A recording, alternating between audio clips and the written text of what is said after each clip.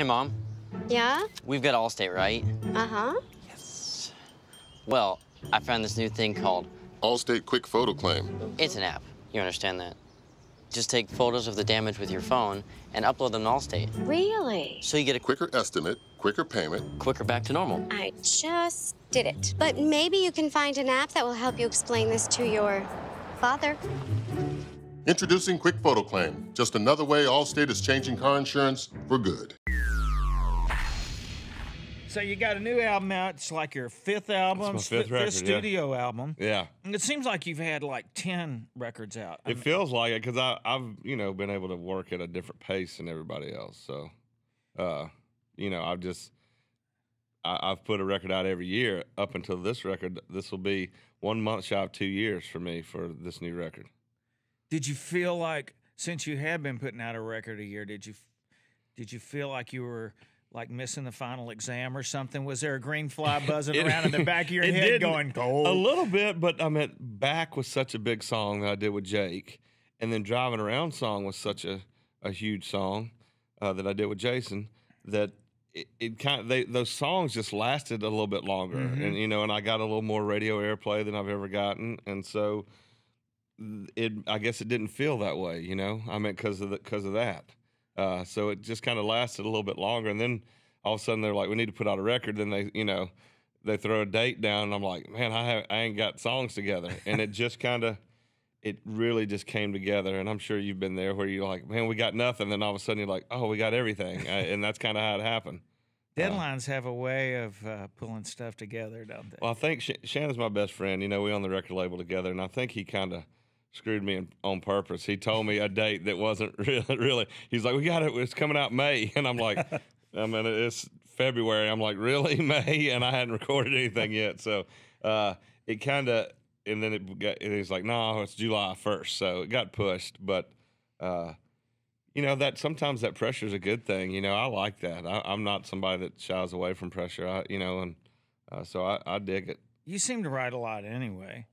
I do. I go through periods, though. I was just playing a show with Cole Swindell. Cole's a good buddy of mine. He's a Georgia boy. And he was like, "Man," he asked me yesterday, he goes, "Do you ever not want to write?" And I was like, "Oh, yeah." And he goes, "Man, I was getting nervous because he just, he's been writing for 3 years." Right. And all of a sudden his record comes out and he's like, "I just hadn't wanted to write." I said, I'm sure everybody goes through periods like that where it's just like, I don't feel like writing right now. And I'll do that. I'll go a couple months and then I'll go couple months and write all kinds of stuff. Mm-hmm. So it's just kind of like that for me.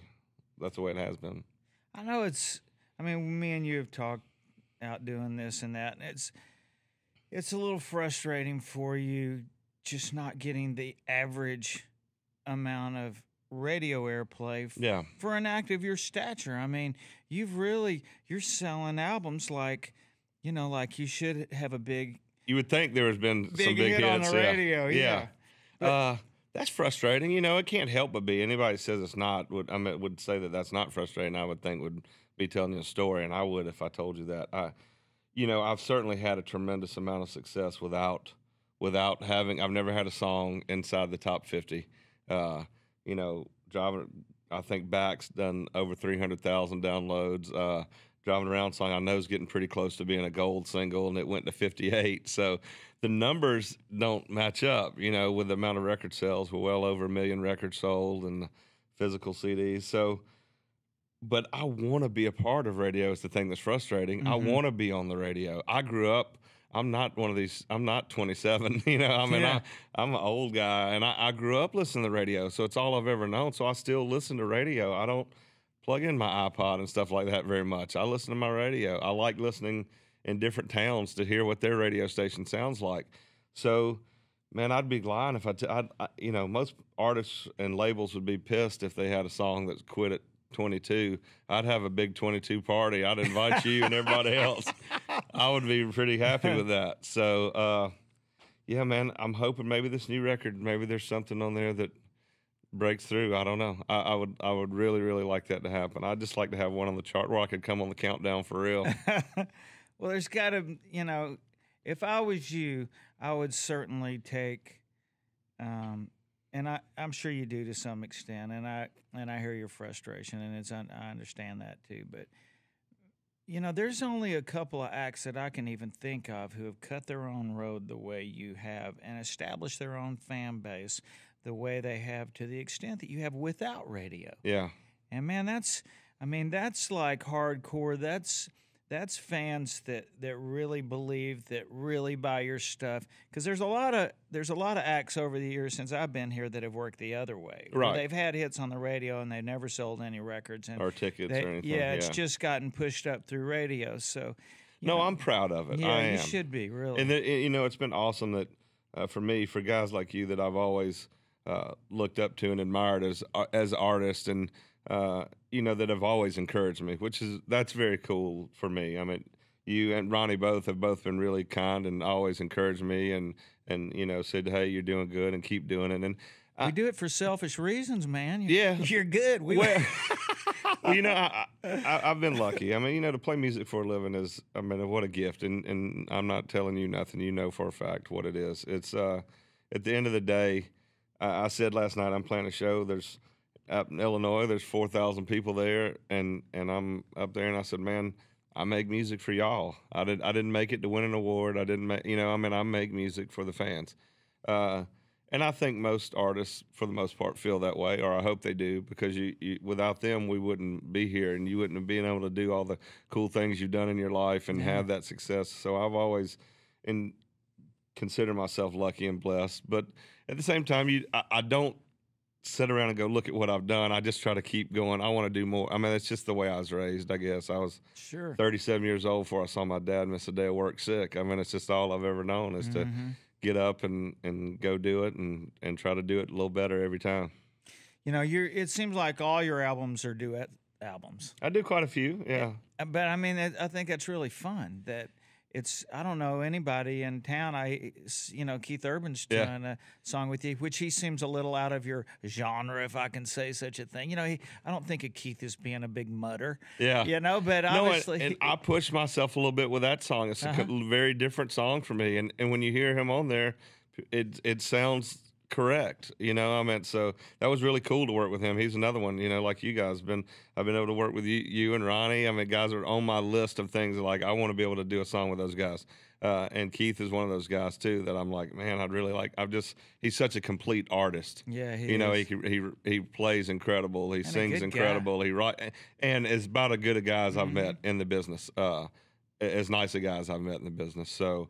Yeah, I mean, it was really cool to do a song with him. And it's always really humbling. I mean, when I look at the list of artists that I've worked with now, you know, from Keith and then Luke Bryan and Jason Aldean and Eric Church and Kix Brooks and Ronnie Dunn and Charlie Daniels, Timber. I mean, it's unreal to think that guys like you that have had success have been willing to be a part of what I'm doing. And that's really, really very humbling to me when artists that have had that kind of success, because I'm on a little independent record label. It's not like I can go out and afford to pay guys. And I tell people that all the time. Like, I don't pay these guys. I mean, it has to be a song that they like and believe in. And luckily, my relationships and my character, I think, has allowed them to believe in me.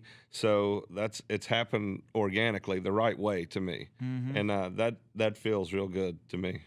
I think you told me one time that one of your frustrations with radio, and I was asking, I'm like, why do you care? Yeah. I mean, you know, you're having. And a lot of people say that. But I remember you said something that struck a chord with me, that, you know, without having radio hits, it's hard to get on tours and stuff like that, those kind of things, big tours. And I thought, well, that makes sense. But then I see you're fixing to go out with Eric Church, right? Yeah. Oh no, I went out with Eric last year. I'm out with Toby now. Oh, okay. Well, yeah. right. So that's again, yeah, that's starting to break through. I mean, a lot of guys are starting to see. I mean, last year I did a thing with Eric, a couple months with Eric, and then I did the tour with Florida Georgia Line. Right. And I was direct support on both of those tours, and both of them. So my info was late. Oh, that's all right. I mean, but both of them sold out, and nothing bad happened. And they were like, oh, Colt Ford did fine out there, and they still sold a bunch of tickets. And yeah, so that's but it is a factor. You know what I mean? Even talking to friends of mine that are big artists, you know, they're going, man, I want it, but the people are going, well, you're not on the radio, and it's like, well, I get it, but. Barely. Because I think if you're worth the tickets, that's what puts you on a tour. Well, you would think. I mean, in my mind, it would be. I mean, I'm going, look, I mean, you know that I sell tickets. You know the amount of tickets I sell. I mean, so And for a fat dude, I move around pretty good. My show's pretty good. It's pretty rocking. It's real good. So for me, I think that was my frustration with a couple of big buddies of mine. I don't want to call their name. I'm like, why are you taking? Come on, take me out. I need the help. So it's starting to shake loose a little bit. And going out with Toby is really cool. I know you guys know each other very well, and he's been really cool. And then you look out and you see why the guys had this success and has that kind of reaction. And I look at it as for somebody like that, I look at it as just what an incredible opportunity. He's built these fans for 20-something years. And he's going, here you go. I'm giving you access to these fans. I'm letting you in the house. If you can rock them, and they can be your fans too. Yeah. And that's the way I look at it. I look at it that way. I've heard artists say, well, I'm going to do this and I'm going to kick their butt. I'm like, I just go out there and try to rock as hard as I can. Sure. You can't kick somebody's butt when they've had 30 number ones or whatever it is. And you've had 58. So, but I just want to rock them as hard as I can and try to make some new fans out there. So it's starting to happen. Some cool things are happening. And I'm happy, man.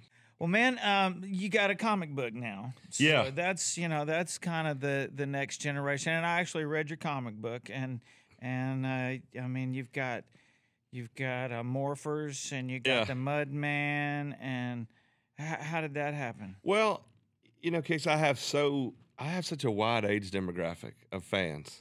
And like when I'm playing it, like last night at this fair or a fair kind of thing, when I look out and I see there's 3- and 4-year-olds with homemade Colt Ford T-shirt on that know every word. Their 35-year-old mom and dad is sitting there singing every word. And then their 65-year-old grandparents are sitting there singing every word. That don't happen very much. You know what I mean? I mean, very few times do you get in the car with your 13-year-old and they want to hear the same thing that you want to hear. Mm-hmm. So I've been really blessed that that's the case. So for me, we started talking about the comic book thing. And I'm like, there's nothing really out there that's for country kids. You know what I mean? I mean, there's lots of other programs and things that are out there, but there's lots of stuff for city kids, which is great. Mm-hmm. But I mean, there's some rural kids out there that deal with the same issues. You know what I mean? I meant, so I wanted something that those kids and people could be proud of to go, hey, this is our thing. I mean, that's cool that y'all got that, but we got this fat redneck guy that's talking about us and talking about things that we love, and to get notes and thanks from parents that go, thank you so much for doing what you do, because now you give it to my kid in a way that they want to hear it, but you're talking about things that I want them to hear. I'm a God, family, friends, America. My microphone is a shotgun with an American flag wrapped around it. So it's like I'm talking about stuff that they can be proud of. And I tell them every night at shows, you country kids out there, be proud to be a country kid. Ain't nothing wrong with that, because you watch TV a little bit, and sometimes they might try to tell you that ain't the cool thing to be. So the comic book was just kind of the next step, and I'm going to work on a children's book. I've been talking to Foxworthy a little bit about that because he's done a couple of them, and he's trying to help me a little bit with that, because I said there's nothing better than a well-mannered kid. You know what I mean? There's nothing, to me, I love seeing that. So I want to kind of put some rhymes together and then talk about some manners and some, and polite and thank you and yes ma'am and no sir and things like that, the way I was raised. So I think I want to try to work on that too. It's awesome. Awesome, man. Thanks for coming by. Thank you for having me always. Thanks very much.